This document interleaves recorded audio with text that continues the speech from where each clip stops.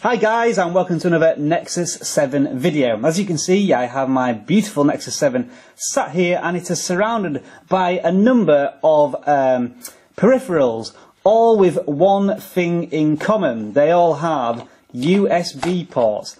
And you may be asking the question, why on earth is my Nexus 7 surrounded by USB ports when the Nexus 7 itself doesn't have a USB port? Well, there is a solution to this, and it comes in the form of one of these. This is a USB OTG cable, which means on the go. And what it does is essentially make your Nexus 7 compatible with some USB devices. So you plug the micro USB into the Nexus 7 as usual, and then you can start using different items. And I'm going to go through all these different devices now, and we'll see how the Nexus 7 copes with each one. So let's take a look at it. So the first test will be to use a simple normal USB mouse, which has 5 buttons and a mouse wheel. We'll plug it in and see what happens. So in goes the cable, and we'll just zoom right in onto the Nexus, and we'll start moving the mouse about. And as you can see there, just pointing out on one of my widgets, is the mouse. So as you can see, I can use a mouse, and the mouse wheel works because I can scroll up and down on these news articles. Unfortunately, if you're on a screen and use a mouse wheel, it will just swipe back and forth. So not the best compatibility there, but if I click onto a web browser, and now we can use the web browser as if I was using it on a PC. We'll just go to the iPlayer just as a random test, even though I know the iPlayer won't work. And again, I'll use the mouse to scroll down, and I'll use the right mouse button, which in this case just executes a click. So I've clicked on BBC there with the right mouse button, and it just goes to BBC One. Let's use the back button and see where that goes. And the back button takes us obviously back, and we'll use the forward button. And the forward button doesn't seem to do anything. So the mouse does work in a USB form. Not all the buttons are compatible. So a good start for the OTG cable here. Let's move on to the next test. Right, we will up the stakes a little bit here and try a bigger piece of hardware, which presumably is going to try and consume a bit of power and is more complicated than a mouse. It's an Xbox 360 wired controller. So we'll plug it in and see what happens.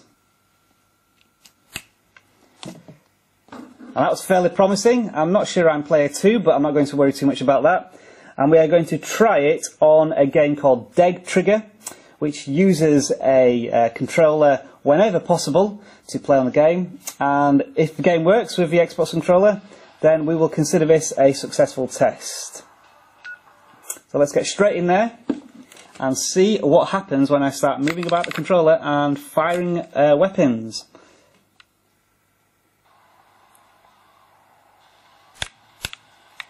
And as you can see, it works absolutely perfectly. I can move around, I can fire, I can aim, I can shoot. All the buttons seem to be reacting. And so Dead Trigger now, I can play with a game controller, which is pretty good news. So the Nexus showing its flexibility there with just a simple purchase of one cable. Let's move on to something else now. So we're going to try a simple USB stick to see if it can cope as a file manager. So I'll plug it in and see what happens. So I've plugged it in, and we'll use the file manager that I have, which is ES Explorer. It's showing all the Android stuff here, but I'm not sure, to be honest, if I can go anywhere. It doesn't look as if I can go anywhere, so I only can see the local. Doesn't seem to be an option to go to the USB stick, which is a bit of a shame. Now, I'll be honest with you, I knew this wasn't going to work because currently the Nexus 7 cannot support external memory of any description, portable hard drives, card readers or USB sticks. However, the good news is that I also know of a solution, and it comes in the form of this.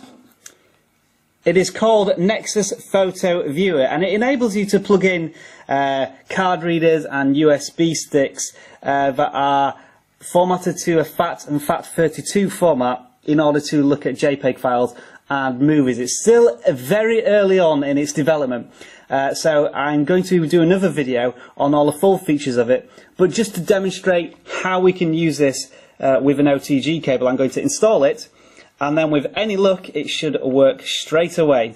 So we'll just go to the home screen, and all you need to do is plug in the cable with a USB stick in there, and you will see that the Nexus Photo Viewer application kicks in already, detects that you've plugged in a USB stick, and then press OK.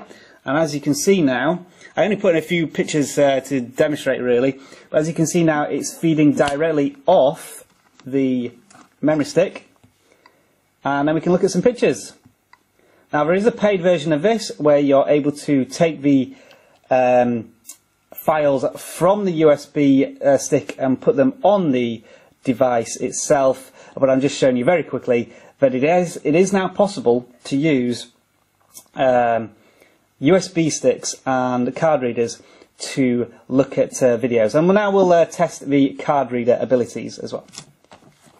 So this time I have plugged in a card reader with a micro SD card in there, and again the Nexus Photo Viewer has picked it up, and if I click OK it will then search through the pictures I have, and I can scroll. I'm just showing you this time, but I can scroll down because there's a few more pictures on there, and these pictures of when I went to Wembley to watch Huddersfield Town get promoted, and it was fantastic. Also on this SD card is a video, but I cannot play the video because this is a free version of the application, and in order to watch a video and indeed to get files off the Nexus 7, off the card reader onto a Nexus 7, I would have to buy the Nexus Media Importer, which is the step up from the free version. So just to show you very quickly that now you can look at media from card readers and USB port sticks. The next test is to try and combine all of these USB devices into one by using a USB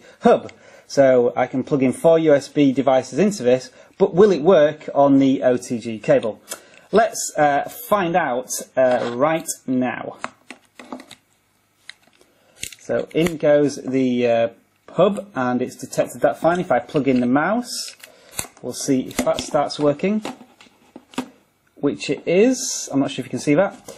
I will plug in now a USB stick and see if Photo Viewer picks it up, which it does, so I'll use the mouse to select that. So now I'm using the mouse to look at these pictures, which is marvellous.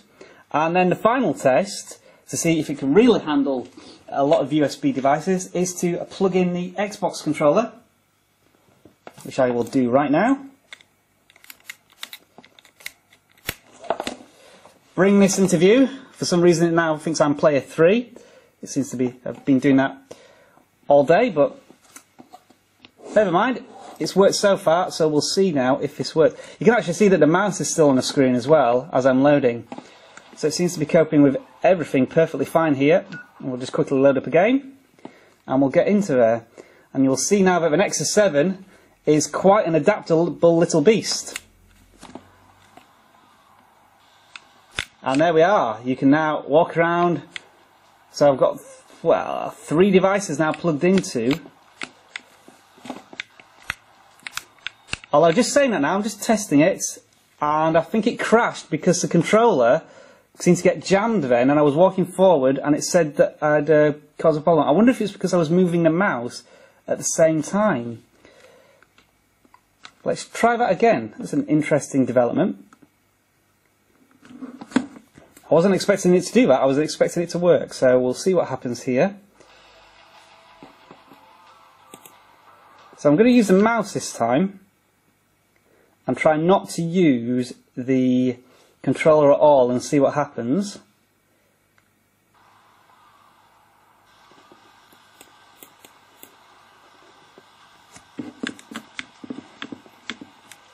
So I'm just trying to, yes, I think if you use a mouse and a controller at the same time, it causes it to crash. So, there's a tip for you. Do not plug in a mouse and a controller at the same time. In fact, if you look at it now, it's completely crashed my Nexus 7, which is the first time the Nexus 7 has crashed at all. So a good demonstration here that you probably shouldn't put in two devices which can do movement controls at the same time, or else you're in a bit of trouble. So what I will do here now is unplug the mouse, and we will test that again and see if it works. Again, it's picking up that I've plugged in the USB, but I don't want to do that at the moment. And we'll try dead trigger again. So live test here.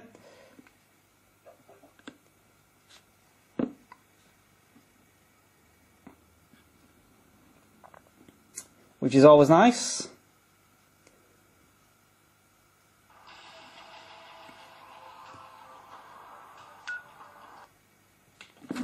So we still have the hub plugged in, and we still have a USB stick plugged in, so the two devices plugged in, just not the mouse this time. And we'll see if this time we get any errors. Seems to be working fine this time. I can move about and I can shoot zombies to my heart's content without any concerns of it crashing, or indeed crashing the tablet at all. So there we are, a good demonstration here. I will leave myself to get eaten by zombies and say to you that with an OTG cable, which costs in the region of about $2, that's about £1.50 from the Amazon store, and very cheap, and it enables you to use plenty of things on your Nexus 7. I've been eaten to death. You've been watching a Nexus 7 video. Thanks for watching, and I'll see you again soon in another one.